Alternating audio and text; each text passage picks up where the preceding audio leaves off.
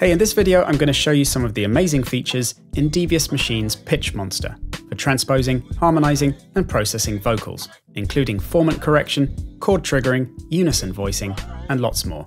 So let's check it out. You may be asking why you need a device for repitching audio when all DAWs have the facility built in. So let's address that question first off, starting with this soul groove here. Let's say I want to add a vocal to it.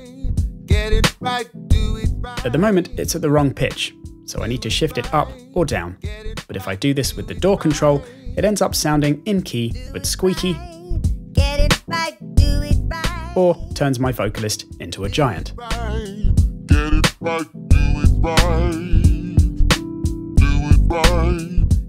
So this is where Pitch Monster comes in.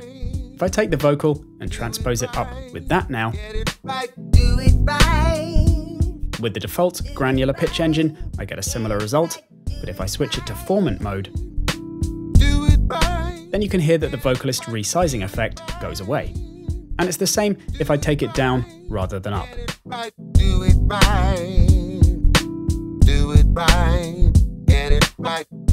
You can also control the size manually with the formant dial.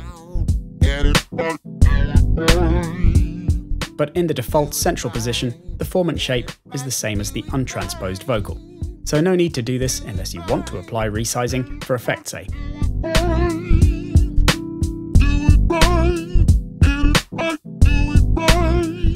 So already there are some great benefits, even with very basic settings like this. But there's tons more the plugin can do, including multiple voicing and harmonizing effects.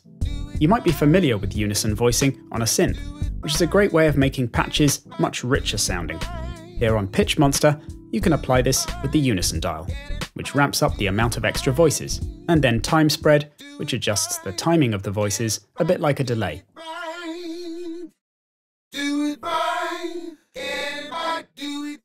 Or pitch spread, which applies detuning to the voices.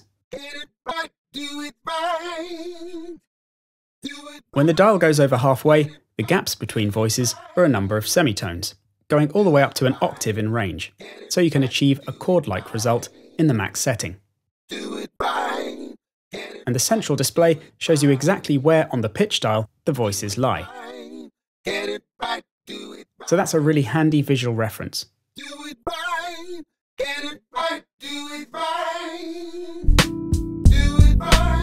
Creating your own harmonized phrases can be done really easily too though. If I switch to chord mode at the bottom, then I'll turn on the root note, which is C4. So then we just hear the voice pitch shifted by whatever we set above. Then I can turn on other keys on the keyboard to add harmonies at those intervals, like one maybe a fifth above, and an octave below, and so on. And these are additional to the unison voices, so I can turn them on as well to multiply each one of those harmonized voices by up to 8 further ones, allowing 64 voices in total. And the wide switch is a great one for making really big sounds.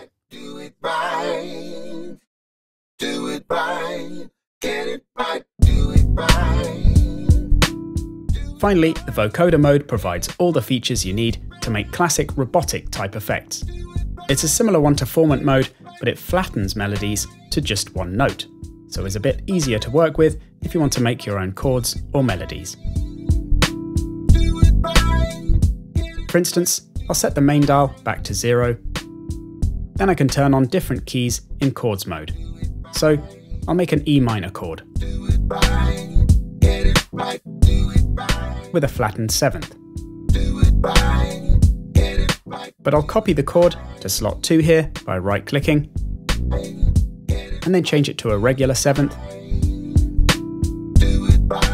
then switch between those slots to change up my chord.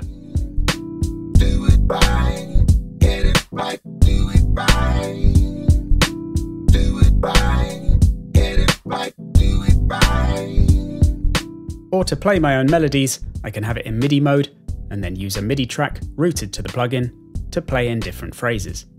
Do it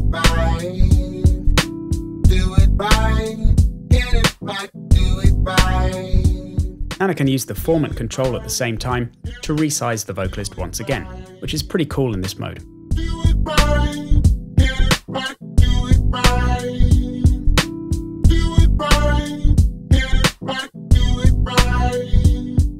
So yeah, tons of great options there for playing with vocals. I hope you've enjoyed this tutorial. See you next time.